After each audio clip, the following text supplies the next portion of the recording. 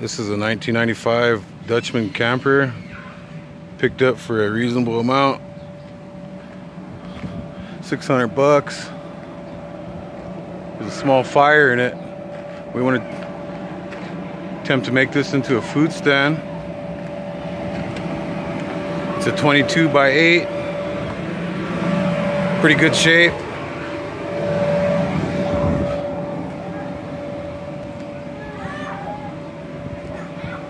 Outside's pretty good shape.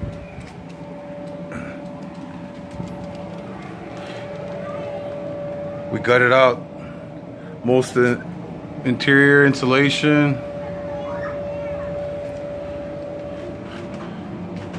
Gonna utilize as much as we can. Water heater, water tank. There was the fire from the fridge. Probably raise the roof a little bit. Get the floor done. Get the frame sturdy, or maybe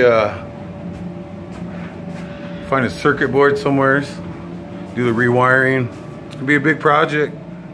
Can't wait. Thanks for watching.